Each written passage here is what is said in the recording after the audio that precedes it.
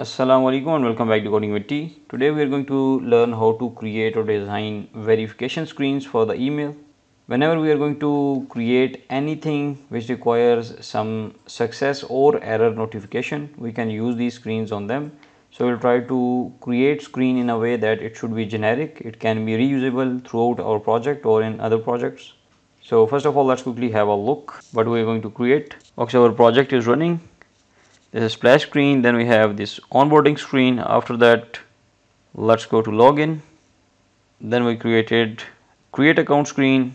We have completed the playlist so far till here, but next when user is going to submit this form and click on this create account, this verify email address is going to be appeared because the notification email or email will be sent to user email address. And Firebase uses a technique in which when user is going to click on the link sent by the Firebase, a pop-up will be appear and user just have to reset or verify that email using that specific link. But we will keep on listening in here. When the user is going to verify his email address using the email sent by the Firebase, this screen will automatically detect authentication and redirect to the next screen, or user can manually click on this continue button to go to the next screen, which is this success screen. So we will create these two screens. In the second screen, this screen will be reusable because we will create a separate widget of the screen in which this image is replaceable, title, subtitle and continue button will also be replaceable. Okay, if you're following the playlist, you can see we are creating Flutter e-commerce application and we are inside section 2. In today's tutorial, we are going to create the second part, which is the second part of the sign up screen. And in the previous tutorials, we have already covered everything. I suggest you to watch the section 1, mandatory section 1, which is very useful if you're new. And you can also get the complete code from the description below. And also link to the playlist is in the description below or from the right top corner. So without wasting time, let's open Android Studio.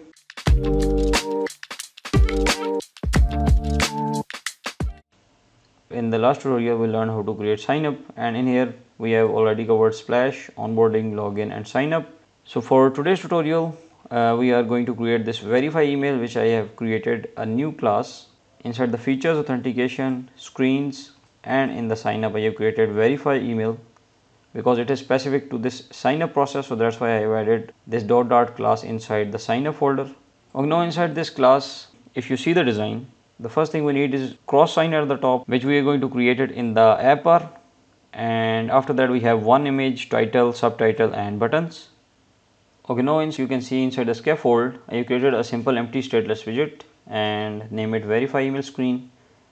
And in the scaffold I have created a simple empty app bar. Then in the body we have single child scroll view, which will be usable to scroll the design whenever the device is going to be smaller. Our design should not be crashed, so that's why we are using single child scroll view. And then we have added a default padding, a equal padding, which is applied or being applied in all upcoming videos to all the screens we are going to use, which will be the default space right over here, which is 24. Okay, the first thing we are going to create is a cross button at the top. So inside this app bar we are going to create actions because actions always started from the right side. To create actions in the app bar we have an actions property and it requires a list of actions. So that's why we are using this square brackets. And as a cross button we are going to use icon button. On press will take us to the back screen. So if you're using the getX, you just have to use get.back and that's it. Let's import the get property, which is get.art. And down below you have to wrap it in a function. Then as an icon, this time we are going to use Cupertino icon. Import Cupertino library .clear, add a constant.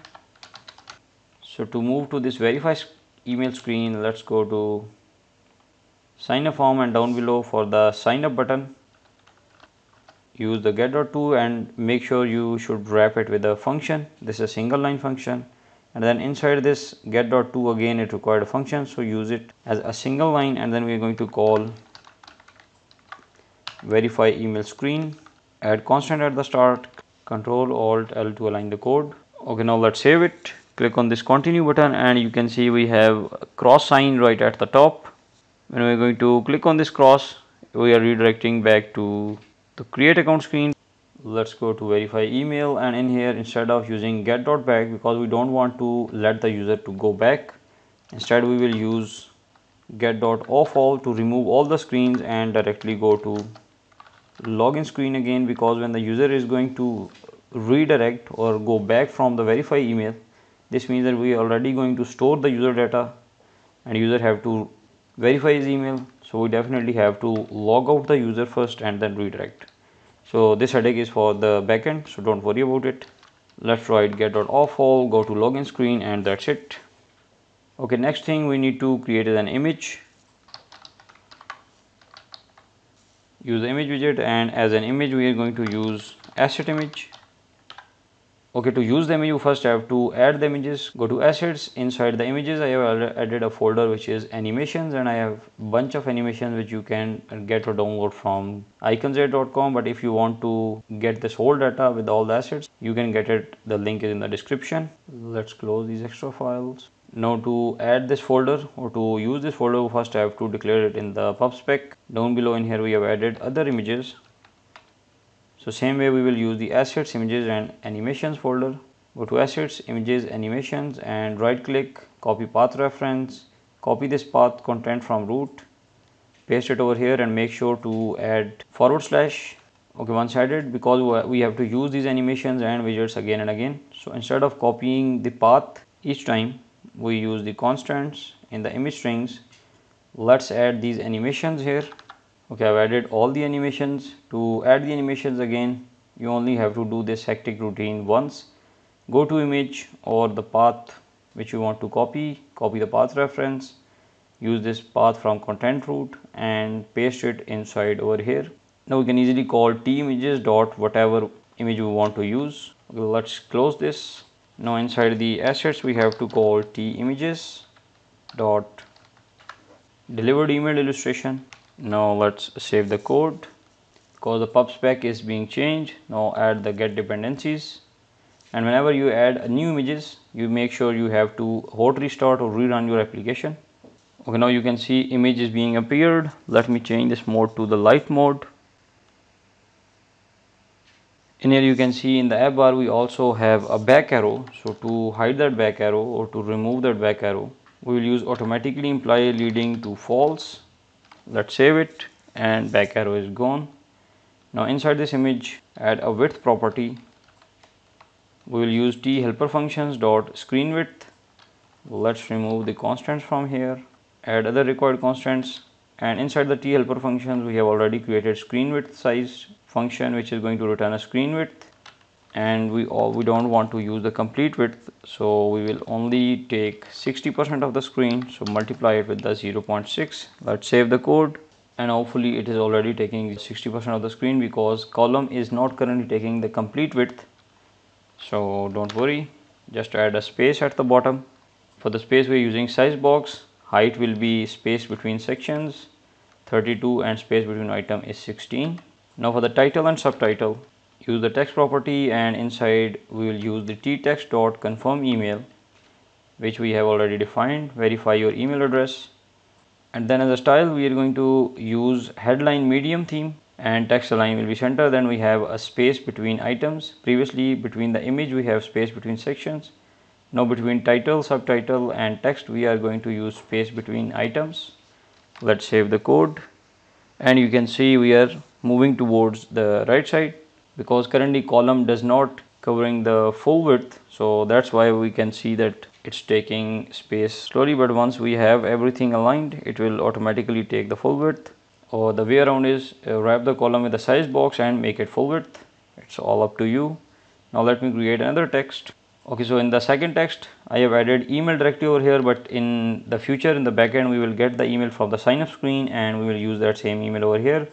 As a theme we are going to use the label large, and then text align again will be center. Let's save it, and you can see email is visible.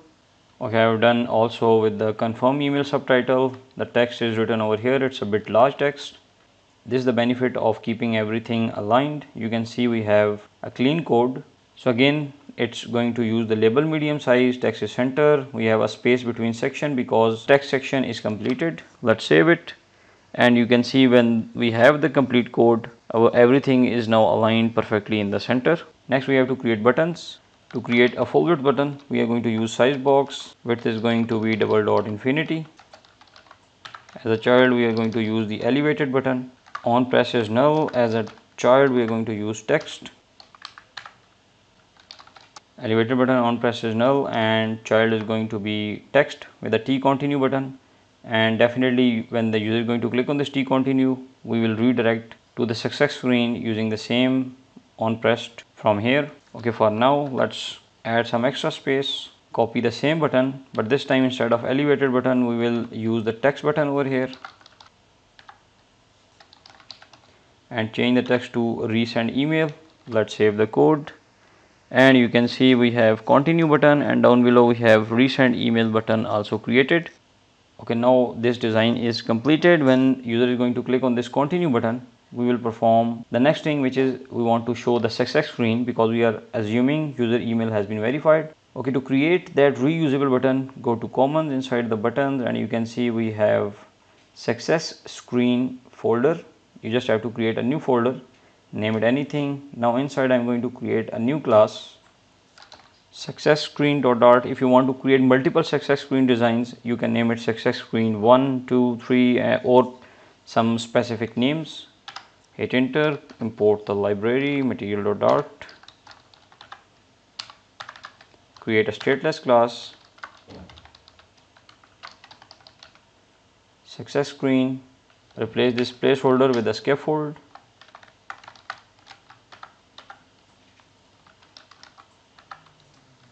As a body we will use single child scroll view because in smaller screens our design might not be in the center exactly.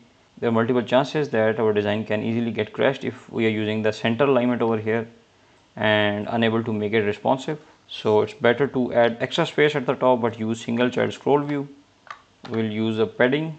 As a padding this time we are going to use the spacing style we created in the previous videos. Spacing style dot padding with app bar height, and we will increase that height to 2 to add some extra space. Let's go to this class which is right over here in the styles, spacing styles, and inside we created padding with app bar height because top is taking the app bar height which I have defined over here is a 56, but rest everything is default align which is 24. Let's close it. After this padding, let's add a child because we also want to place elements from top to bottom, so we will require a column. Okay, so let's go to the verify email. Inside we're going to use the same image, same sizing, and then again same text. Let me just copy it, import required libraries. Let's remove this, add text, add sizes. So the first text is your account created title, and the second one is your account created subtitle, and then again we need one button which we are going to copy it from here. Go to success screen, inside the buttons paste it. Text will remain same. When user is going to click on this continue, we will redirect the user to the login screen. Import the get.dart and use the get.to property to go to the login screen. Import it over here. Press Ctrl Alt L to align the code. So buttons, title, subtitle and image is created. Now let's save it.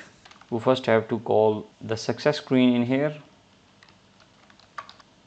Ctrl Alt L, success screen is added. Now let's save the code, click on this continue, and you can see our success screen is created. It's right over there. But to make it reusable, we quickly have to create everything at the top because we will get image, titles, description and button on pressed from the user or from where we are calling the screen. So here I created image, title and subtitle in the string, and then as a void callback we are going to use this on pressed. So instead of passing or hard coding on pressed right over here, we will replace this on pressed with the on pressed we created, and same with the image, title and subtitle. Image is passed inside over here. We will change it and pass the image we have created at the top. Let's remove this constant, replace the title and subtitle. Ctrl Alt L to align the code, and inside the constructor you can see the error. You just have to hover it, add final field formal parameters. Now you have added these all variables in the constructor as a required attribute. You can see image is required, title, subtitle and on press is required. Let's remove the not usable imports And now let's head back to verify email, and you can see when we are calling this success screen, we can easily get the error because we need to add all the required argument before we want to use this success screen. Okay, I've added all the attributes required in the success screen. On the onPressed, we will call a function which is get.to, which will take us to the success screen. But success screen also required these 4 attributes, which is image, title, subtitle, and onPressed. So we will pass the image, title, subtitle, and onPressed right over here. And according to these details, our success screen will be created. Okay, let's save the code. Hit on this continue button, and you can see we have that specific image, title, subtitle, and continue button. Continue button will take us to the login screen as defined right over here. Now we can easily use this success screen by simply calling this success screen, pass the values required, and that's it. Let's suppose if there is an error, we can pass some error related image, error related title, subtitle, and also the action if required related to the error. It's all up to you. If you don't want to pass it, go to onPressed, and in here you just have to add a question mark and remove this required from here, and it will not ask you to pass this as a mandatory, or it will not be required anymore. So that's it for today's tutorial. I hope you learned something new. If you learned something new, please like the video, and if you're new to this channel, don't forget to subscribe and hit the bell icon to get notified for all the upcoming videos. Once again, thank you for watching, and don't forget to download the code or project code from description below. Thank you for watching. Take care. Allah Hafiz.